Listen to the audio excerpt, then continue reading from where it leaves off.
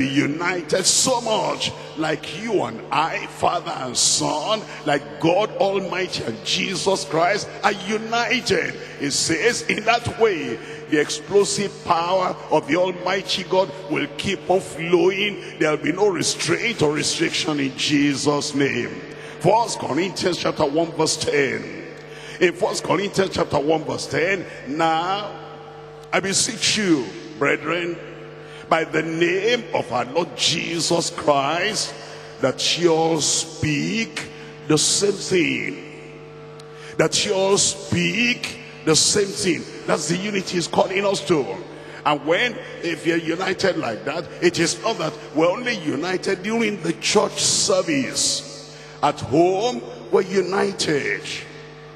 On the streets, while you're walking on the street, you're a member of deeper life. You're a member of the body of Christ.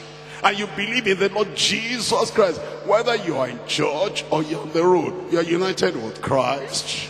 You're united with the body of Christ. You're united with the believers.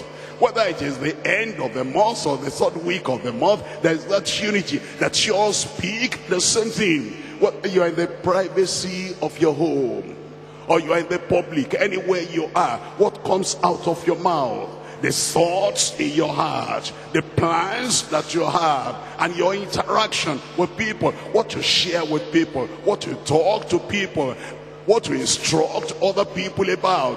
It is that unity. It is not a religious unity, Sunday unity, and then Monday to Saturday there's no unity.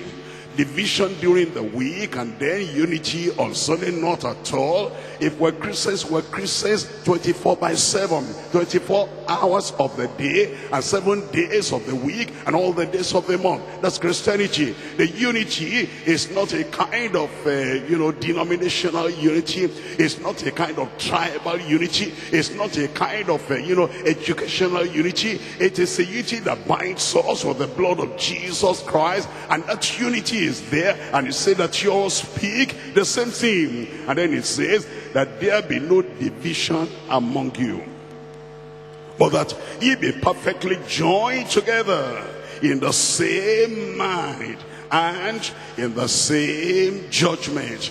In the same judgment means in the same evaluation.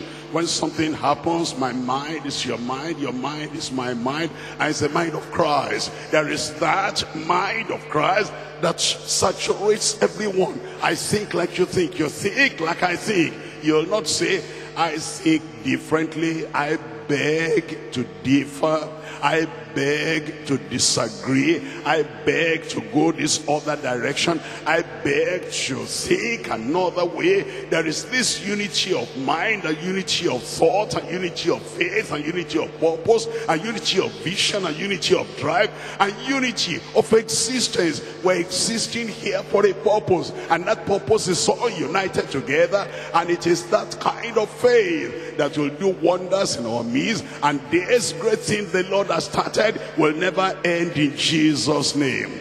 I said it will never end in Jesus' name. I come to number 2, the mountain moving power of united, unspotted conquerors. Number 1 was the multiplied mighty power of united, unwavering Christians. Number 2 is the mountain moving power of united, unspotted conquerors. From day's time on, in the strength of the Lord, by the power of the Lord, according to the promise of God, according to the covenant at Calvary, we are more than conquerors in Jesus' name. Any conqueror there? I didn't hear you when I said we're more than conquerors. I said we're more than conquerors in Jesus' name. You turn to the right, we're going to conquer. When we turn to the left, we're going to conquer. We're moving forward, we're going to conquer. I look all around me and we're going to conquer. It is Monday, I'm going to conquer. It is Tuesday, I'm going to conquer. Wednesday, Thursday, I'm conquering. And Thursday and Friday, Saturday, I'm conquering. And Sunday, the sunny day, we're conquering in Jesus' name. A conqueror is a conqueror every time. In the night, a conqueror is a conqueror. In the day, a conqueror is a conqueror. In church, a conqueror is a conqueror.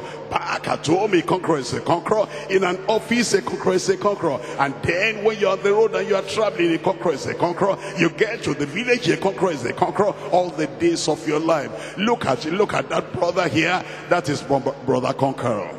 I said that is brother conqueror. Look at that sister there, a sister conqueror in Jesus' name. And I'm telling you that this is a family of conquerors, a family of conquerors, a family of conquerors. And nothing will ever conquer you again in Jesus' name. And anywhere you see a child of God, you'll see us, you see the mark of the conqueror on us. The mark of the conqueror on us. The way we stand, there's the way the conquerors stand. There's the way the conquerors dress. There's the way the conquerors look. There's the way the conquerors talk. We don't talk, or doubt, unbelief, shaking and trembling and timidity and fear. When conquerors talk, we know they are conquerors. And by the grace of God, the spirit of the conqueror, the spirit of the conqueror will fill you from this day in Jesus' name. The mountain moving power of united or spotted conquerors. Let's come to Romans chapter 8. Romans chapter 8. I'm reading from verse 37. It says, nay, in all these things, we are more than conquerors through him that loved us. Paul the apostle could have said, I'm an apostle. Paul the apostle could have said, I'm a commissioned man. I am ordained, I am appointed to be an apostle to the Gentiles. And he could have said, I've gone through this, I've gone through that. He could have said, nay, in all this thing, I am more than a conqueror. He would have been correct if he said, I am more than a conqueror. But he didn't say I, he said we. It's a family of faith. Is the family of the faithful, is the children of God. Every one of us, as we come together and you believe in that Christ who died on the cross of Calvary, you believe in that Christ who washed all your sins away, you believe in that Christ who translated you out of the kingdom of darkness unto the kingdom of his dear son, you believe in that Christ who says you are now members of his body, bone of his bone and flesh of his flesh. He says you are part of the bride of Christ. And so he joins us together, he binds us together, he links us together, he makes us cleave unto him and cleave to each other. And then he says, nay, whatever is happening, nay, in all these things we are more than conquerors through Christ, through him that loved us. And I pray that that spirit of the conqueror will abide with you all the days of your life in Jesus' name. Let's come back to this in Matthew chapter 18 verse 19. Matthew chapter 18 verse 19. We need to have some understanding here. Matthew chapter 18 verse 19. He tells us these are the very words of the Lord Jesus Christ. Matthew 18 verse 19. He says again, which means he's told us something in addition to what I said before. Again I say unto you, in addition to all the privileges you have, all the opportunities you have, all the other promises I've given you, again I say unto you that if two of you shall agree on earth, it's not talking about when we get to heaven.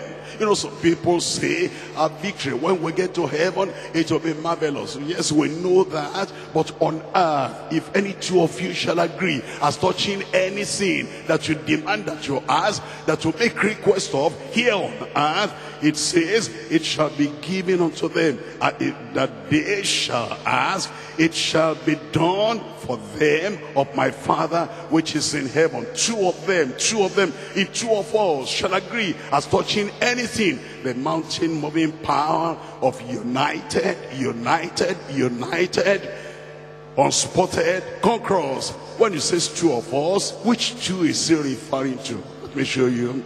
To start with, Luke chapter 1, two of us. Luke chapter 1, Luke chapter 1. We're reading from verse 5 and verse 6. There was in the days of Herod, king of Judea, a certain priest named Zacharias of the cause of Abiah, and his wife was of the daughter of Aaron, and her name was, tell me,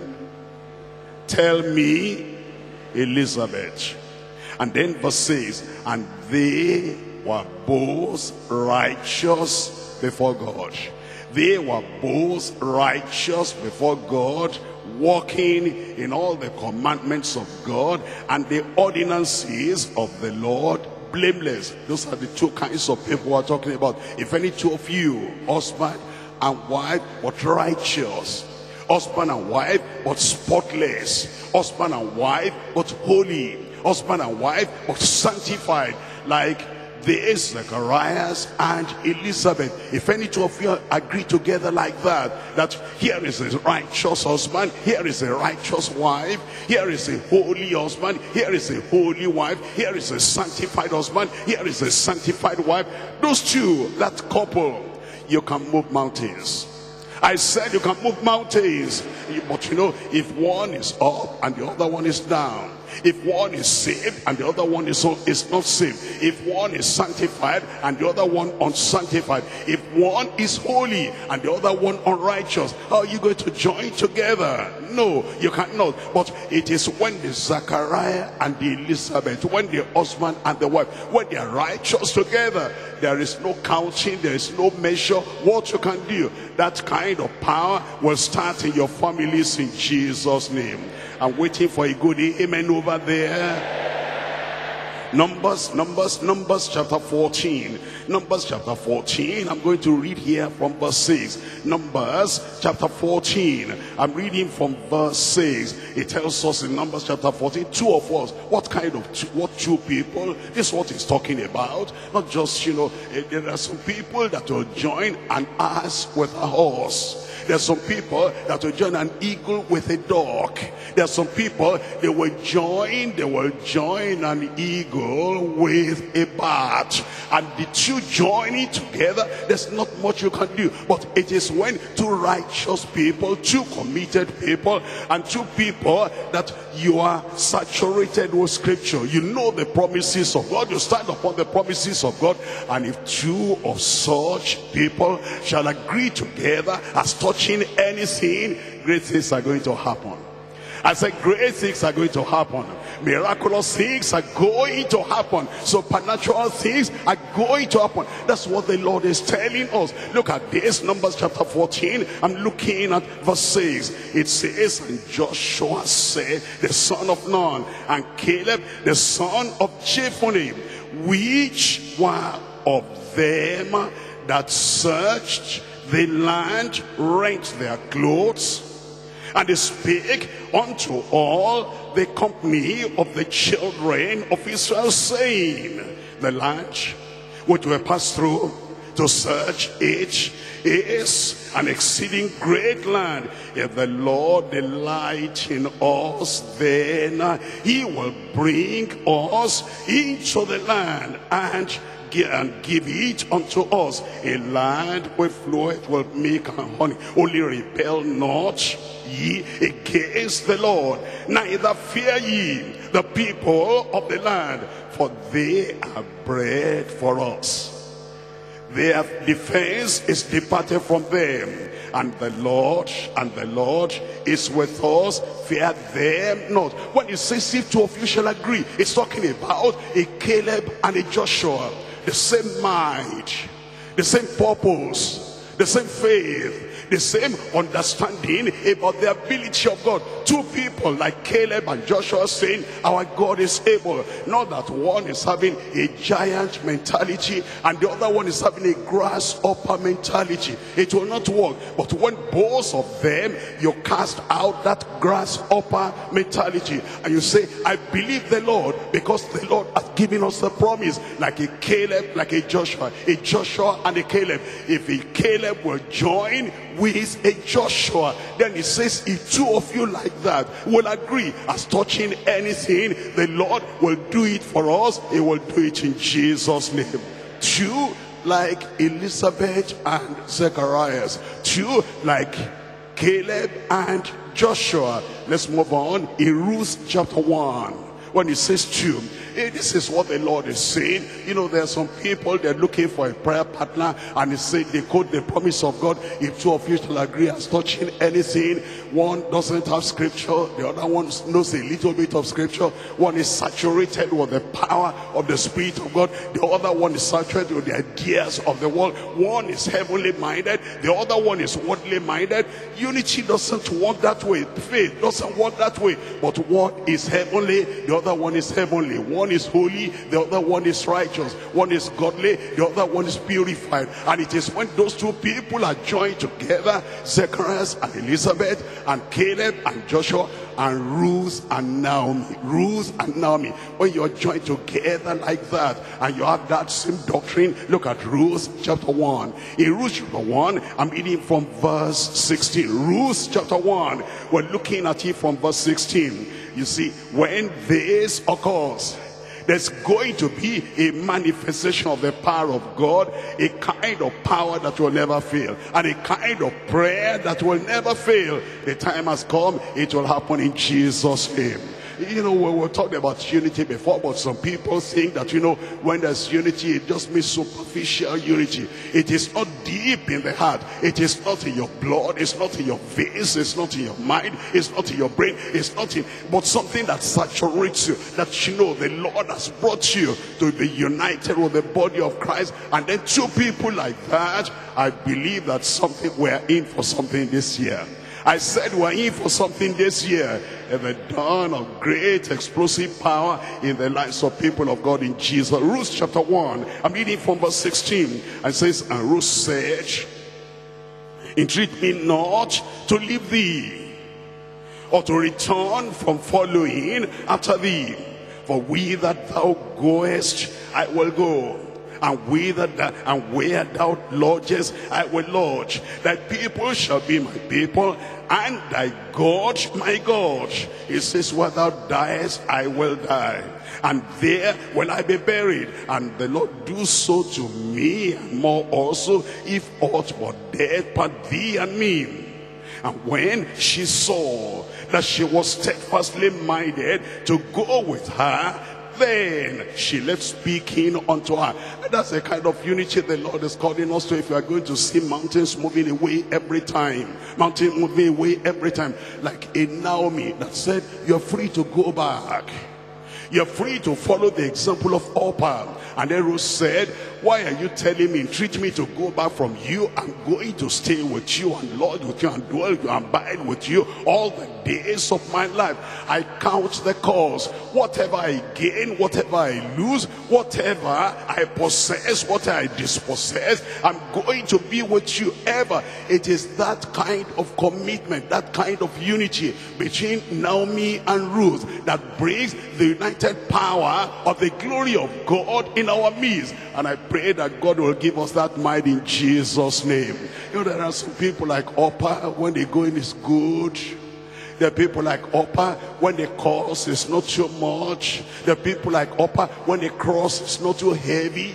There's people like Orpah, when it appears that everything might be all right. There are people like Orpah, when we're seeing the land of Moab, in a foreign land, that they will say all right. But if we say go back to Bethel, go back to the land of promise, and go back to the land of the Bible, and go back to the land where the Lord blessed us originally. Let's go back to Bethel, a land of consecration, a land of commitment, a land of holiness, a land of righteousness.